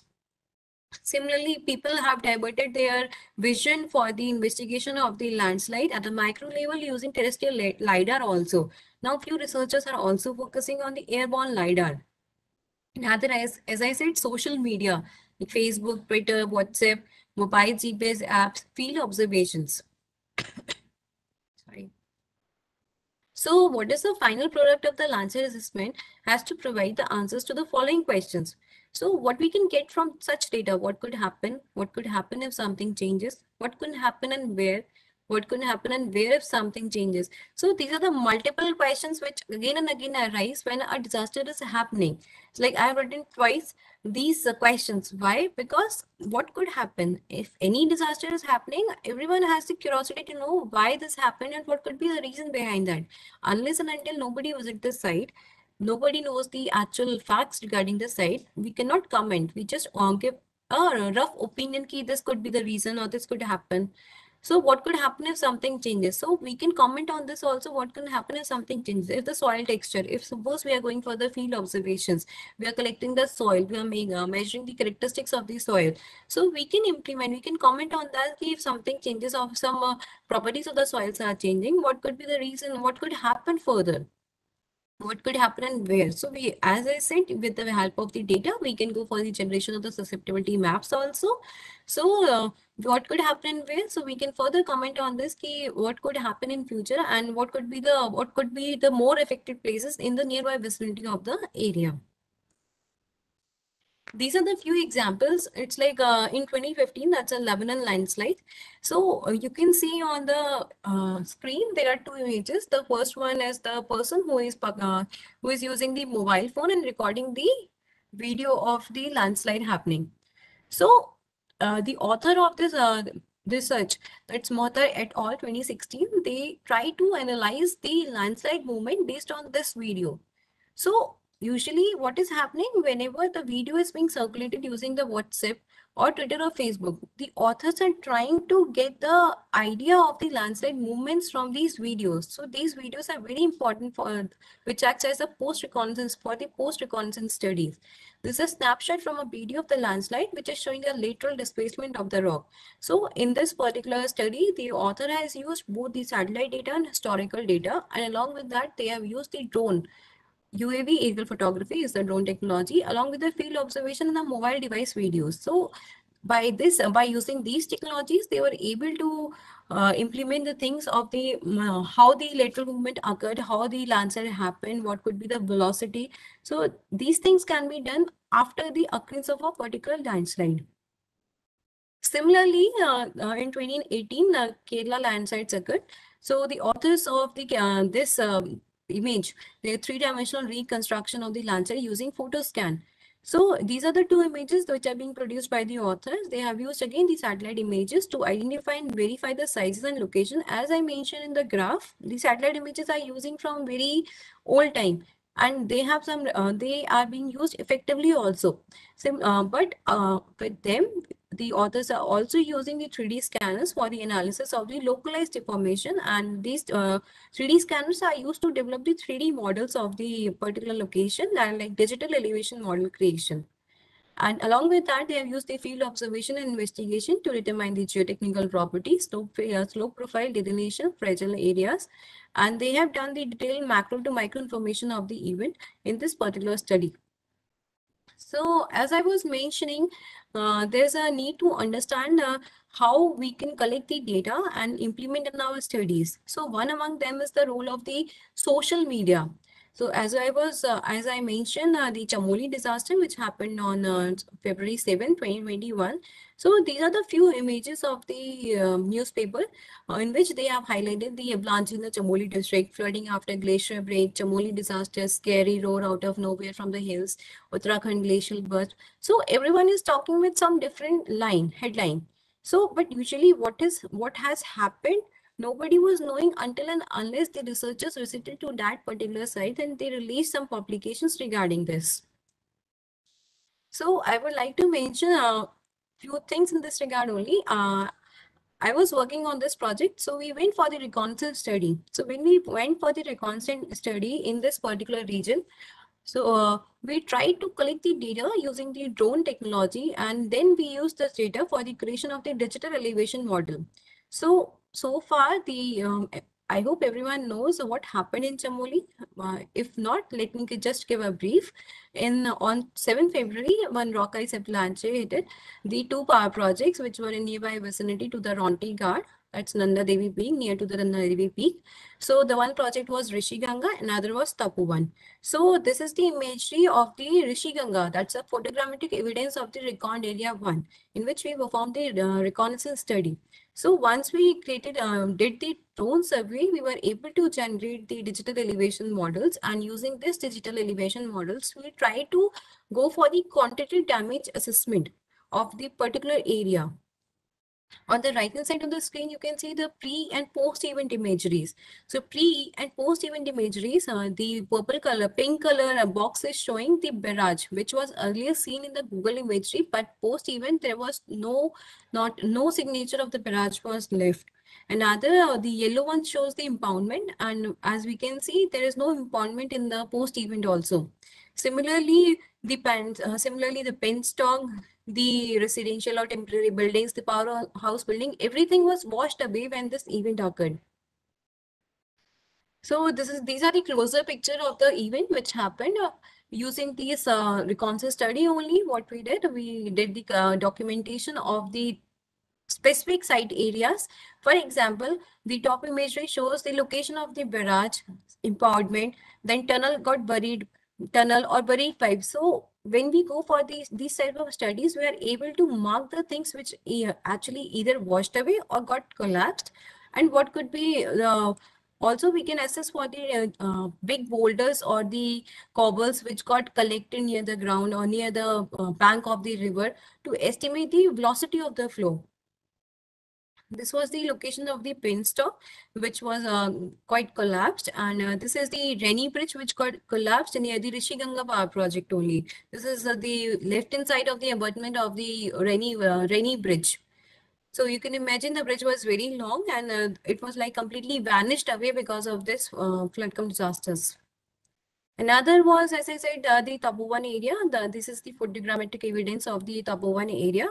So the first imagery is the Google Earth imagery, which we obtained from the Google Earth. And another one is the post-event imagery, which we did from the reconnaissance study.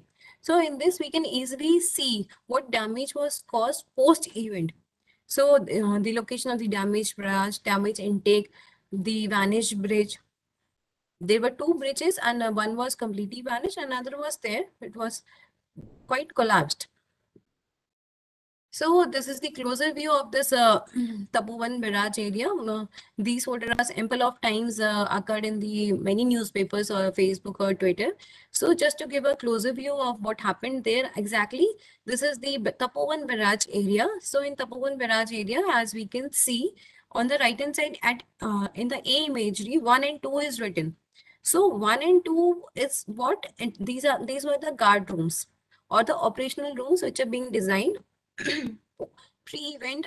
We can see the images of these guide rooms pre-event, but post-event what is happening, we are able to see only one room was left and second was vanished away. Similarly, using this data, we can easily go for the calculation of the collapse or the vanished away bridges length, the damaged piers, the big cobbles which got collected near the barrage area, near the piers of the barrage. So by analyzing these sort of things, by analyzing the presence of the cobbles or big boulders nearby vicinity, we can imagine what could be the velocity of this floods, which due to which these huge boulders got downstream and got collected nearby the vicinity of the piers. So in the conclusion, I will like to highlight the Prime Minister 10-point agenda on the disaster risk reduction. So far, what we are discussing, this covers the three main agendas of the 10-point agenda, the Agenda 5, which means leverage technology to enhance the efficiency of disaster risk management efforts. So what does it mean? Efforts must be made to leverage technology to enhance the efficiency of our disaster risk management efforts. This requires use of technology in resource and planning.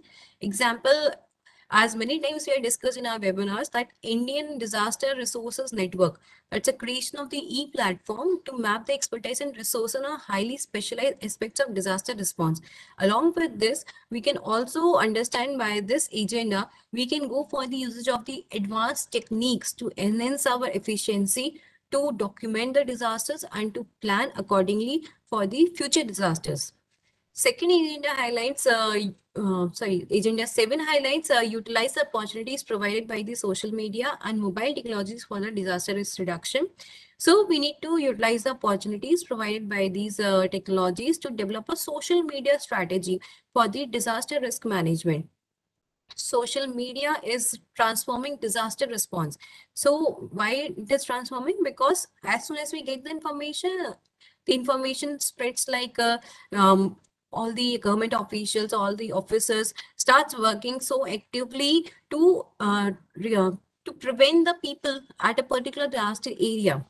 Because until and unless the information is not spreaded, we cannot act. So we have to spread the information of the disaster using our social media technology. Along with this, we have to try to utilize these sort of social media technologies for the enhancement of the future disaster risk.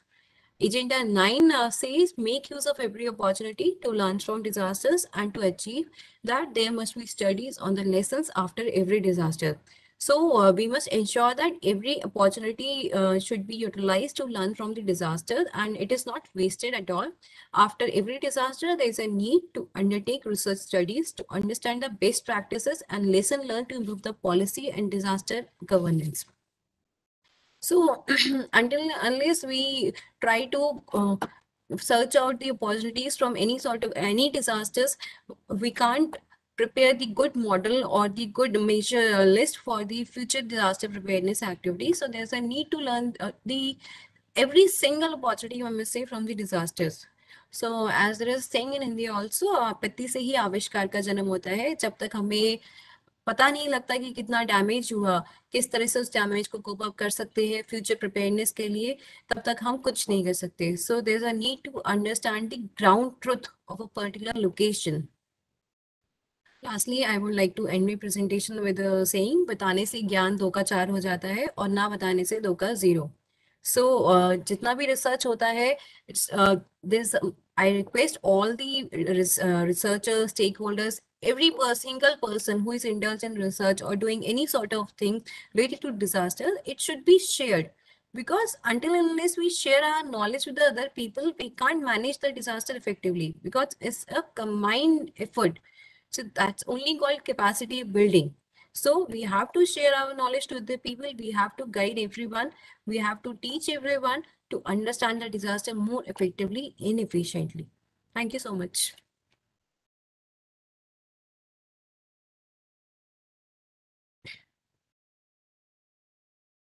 Thank you, Ms. Nepali Jinda, for unlike us.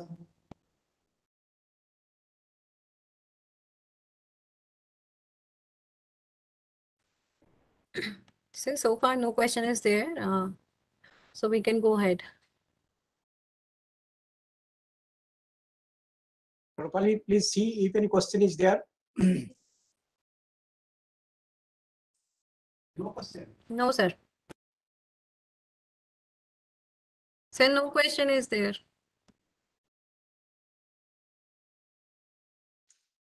If we don't have any question, then no problem.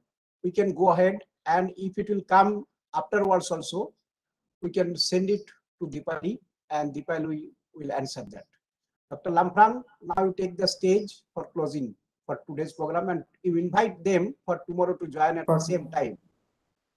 Okay, sir. Thank you for all the participants and the panelists, and kindly join the same time, same link for tomorrow also. Tomorrow is the last day of the program.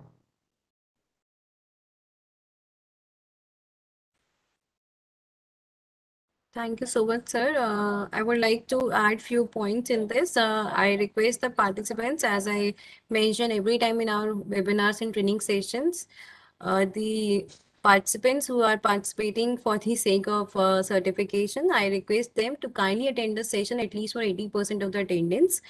Then only you get eligible for the certificates on all the 3 days. It's not like you attend the session for one day 80%, another 20% or 30%, then you become eligible for the certificate. It's not like that. You have to attend the session at least for 80%. Then only you will get the certificates. So, and I also request the participants to kindly make the session interactive, so that our speakers are like fun-filled with by giving the sessions, because it's like we're giving the sessions and we're not getting any response. We feel like nobody's listening to us. So try to make the sessions interactive as much as you can. Thank you so much.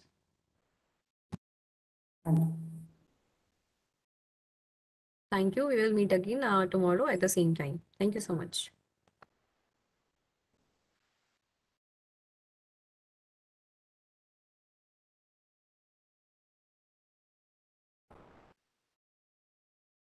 So we can close the session right now, and tomorrow we'll join again.